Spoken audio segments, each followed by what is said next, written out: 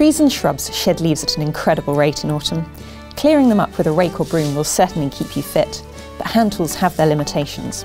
For example, it can be very tricky removing debris from gravel surfaces or from low-growing, delicate plants. Powered blowers make clearing leaves much quicker and easier. They make it simple to access awkward corners and crevices, quickly blasting fallen leaves into neat piles for easy collection, or whooshing leaves under shrubs to rot down in situ and improve the soil. Blowers can be useful all year round, not just in autumn.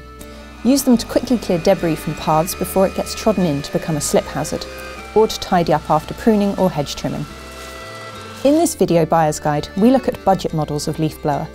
There's an excellent range of models available in the £50 to £100 price range. Some models in this bracket also have a vacuum facility and collection bag, but we'll focus mainly on the blower function. For £100 or less, there are two types of blower: electric, powered from the mains, and cordless, powered by rechargeable batteries. There are pros and cons to each. Corded models can be operated without interruption, but are dependent upon an accessible mains electricity supply. Your work can be restricted by the power cord and the safety precautions this involves when working outdoors. Cable length varied between 6 and 11 metres in the models we used, but an extension cable can greatly increase your working area. Cordless, battery-powered blowers give you the freedom to work anywhere. On the downside, these smaller models have a relatively short working time before the battery needs recharging. Charge time can vary considerably, between 1 and 5 hours, depending on the model. Within the budget price range, most cordless models are blowers only, not vacuums. This is an important consideration. Do you want a machine with blower function only, or one that also has a vacuum facility to gather up material into a collection bag? There are also models with a 3-in-1 function that also chop the leaves up, reducing their volume considerably, so the bag doesn't need emptying as often. A multifunction tool can seem like a good option, but it does make the tool a good deal heavier and bulkier, especially with blower vacs that have dual tubes. On some models, the vacuum tube can be removed and used with the blower tube alone, which makes handling easier, particularly helpful if you need to get into tight, hard-to-reach corners and behind pots. The combined blower vacs tend to be heavier, but this can be mitigated by shoulder straps and nose wheels on the end of the blower tube, which takes some of the weight. This does make the machine more awkward to move around though. The lightest blower we looked at weighed only 1.6 kilos, while the heaviest blower vac was just over 5 kilos.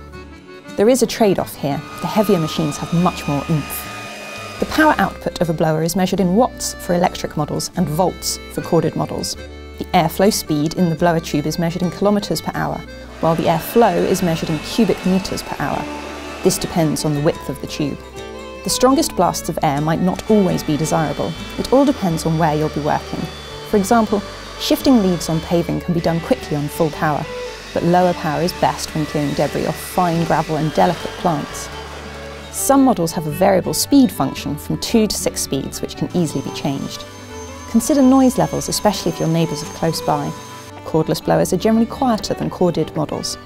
Think also about storage space. If the blower will come apart easily, it will take up less room when not in use. Most blowers will need some degree of assembly. Some are very simple, with the blower tube just snapping on.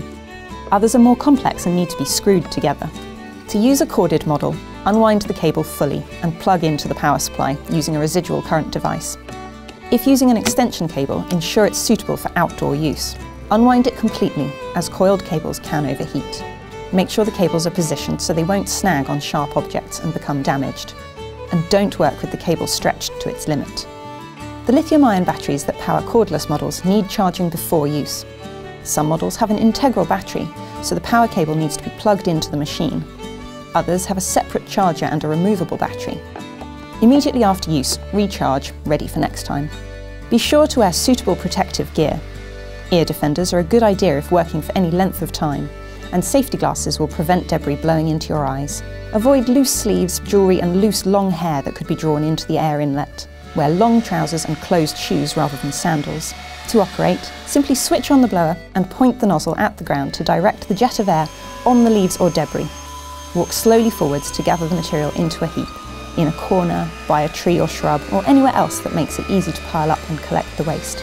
Alternatively, blow leaves onto bare soil where they can be left to rot down. Be aware that powerful jets of air can move small stones and also damage delicate plants. If the blower has a variable speed function, start on the lowest setting first if working near plants, and increase as required. Do consider wildlife such as newts, toads and hedgehogs, which can shelter in dead leaves.